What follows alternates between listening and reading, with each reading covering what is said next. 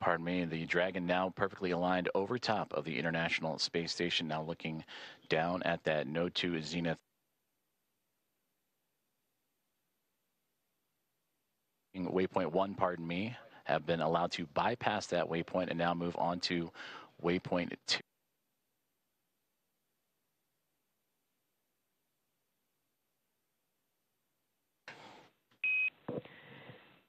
Dragon contact and soft capture complete.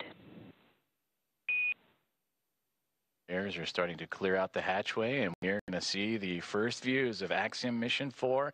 Commander Peggy Whitson, the first one across the A-Pass hatch, receiving great big hugs from Nicole Ayers and the Expedition 73 crew. Axiom Mission 4, welcome aboard the International Space Station.